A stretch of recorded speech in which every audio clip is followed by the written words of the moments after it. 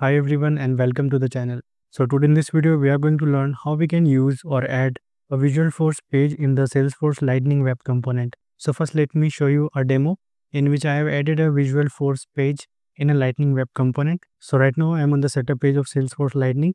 So first I will show you the Visualforce page that I have added in the Lightning web component. So here I am on the setup of Visualforce pages, and this is the Visualforce page that I have added in the Lightning web component. So first let me show you the preview of the Visualforce page that I've created. So this Visualforce page is basically a contact form, and in Salesforce it is comparatively easy to create a form using the Visualforce page instead of Lightning web component. So for example, I need to create a contact form in the Lightning web component. So instead of creating that in LWC, I will use this Visualforce page contact form in the Lightning web component. So let me show you the Lightning web component also in which I have embedded this contact form. So this is the Lightning app page where I have added the Visualforce page in this Lightning web component. So let me show you that when I open this page in the edit mode in the Lightning app builder. So when I select this component, it will show. So this is basically a Lightning web component, that is contact form LWC, in which I have added the contact form Visualforce page that I have shown you earlier. So let's see how we can add a Visualforce page in the Lightning web component. So first I will create a sample Visualforce page and then add it to the Lightning web component. And then I will explain you how you can add an existing Visualforce page in the Lightning web component. So here I am back on the setup page of Salesforce Lightning, and from here we will navigate to the Visualforce page setup, because first we need a Visualforce page that we will use in the Lightning web component. So here I will show you. So here we will create a new Visualforce page. So I'm going to label it as, so here I have named this Visualforce page as a custom LWC page, and make sure that you activate this checkbox available for Lightning experience. And here in the Visualforce markup tab, you can see this code editor. So here we will design the Visualforce page. So here you can see, so by default you can see there is already some code is there, that is h1 tag is displaying the congratulations heading, and below that there is a text, there is a new, this is your new page. When I click on the save, this page will be saved, and when I click on the preview button, so here you can see the message at the top of the screen. So this is what this Visualforce page will display. So here we will modify the code a little bit. So for that I will click on the edit button. So here I will change the h1 tag to welcome to Visualforce page. So here I'm going to add a form in this Visualforce page where user can enter the name and press the submit button. So for that I will use the tag apex form, and for the input field we will use apex input text, and then label. And now I will add a command button through which user can press the submit button, and here we will keep the value as submit, and the action will be save. And here I will close the tag for the apex form. So with this we have created the sample Visualforce page that we are going to use in the Lightning web component. So here I will save this.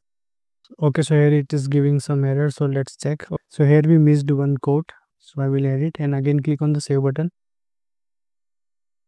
So with this we have created a sample Visualforce form that we are going to use in the Lightning web component. So this is what we are going to see in the Lightning web component. So this is the preview of the Visualforce page, and now we are going to add this Visualforce page in the Lightning web component. So this is the VS Code ID that I have integrated with my Salesforce org. And if you don't know how to integrate the VS Code with your Salesforce org, then I will mention a link in the description from where you can see and integrate your Salesforce org with the VS Code ID. So here first we will create a Lightning web component. So there are two options, that either you can right click on the LWC folder and select create Lightning web component, or you can press the keys Ctrl Shift V, then it will show the command palette, and here you will select the option create Lightning web component. So as I click on this option, it will ask me to enter the name. So I'm going to name this component as demo Visualforce.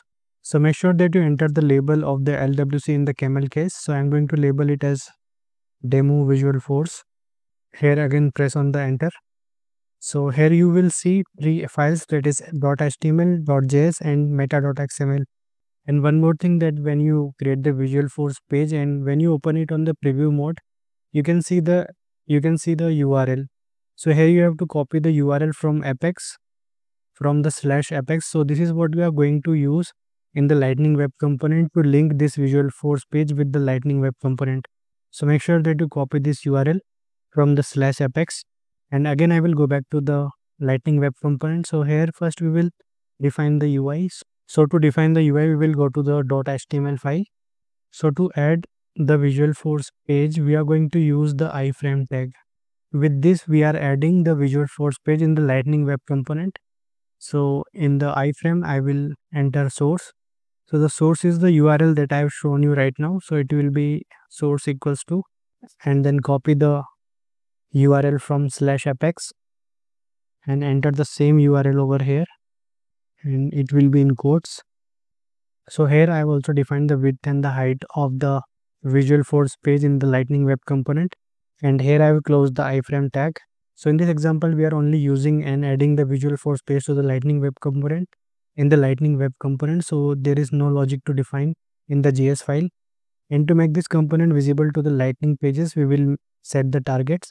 So first I will make is exposed as true. So to define the targets, we will use the target tags, and inside the targets we will set the target as Lightning app page, record page, and the home page. So with this setting, this Lightning Web Component is exposed and available for the Lightning pages, like we can deploy it over there. So at last we are going to deploy this LWC component to the source org. So for that, right click on this LWC folder and then select deploy this source to org. So in the bottom you will see this deployment is going on. So after successful deployment, you will see this success message that SFDX deploy this source to org successfully run. And now we will go to the Lightning page where we want to deploy this Lightning Web Component in which we have used the Visualforce page.